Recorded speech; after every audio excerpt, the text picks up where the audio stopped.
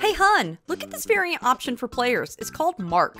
On page 271 of the DMG, it states that when a creature makes a melee attack, it can also mark its target. Until the end of the attacker's next turn, any opportunity attack it makes against the marked target has advantage. The opportunity attack doesn't expend the attacker's reaction, but the attacker can't make the attack if anything such as the incapacitated condition or the shocking grasp spell is preventing it from taking reactions. The attacker is limited to one opportunity attack per turn. So this is a free action, Yes, with no limit to how many creatures are marked. correct. And you only have to make a melee attack, you don't actually have to hit the creature. Yes, it doesn't matter how you make the attack, such as the attack action or an opportunity attack, just that you attempt an attack. And any melee attack can mark the creature, so spells like Inflict Wounds, Thorn Whip, and Booming Blade all work as well. And the opportunity attacks on marked creatures don't consume your reaction, so you can save your reaction for something else. Yep, and you're limited to only one opportunity attack per turn, much like Sneak Attack. So this is a free ability, limited only by how many melee attacks you can make. It gives you free opportunity attacks on marked targets with advantage, and those opportunity attacks can be done each turn during a round.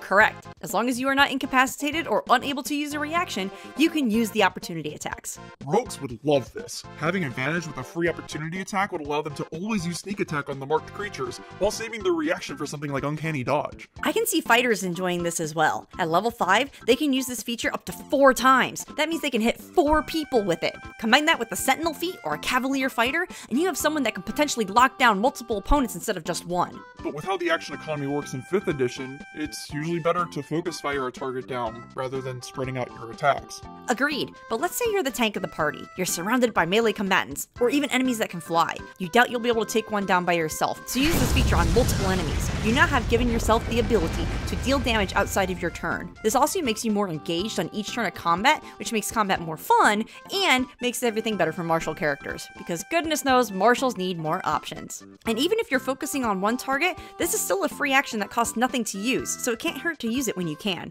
I don't know how to feel about this. I'll mark that down as uncertain.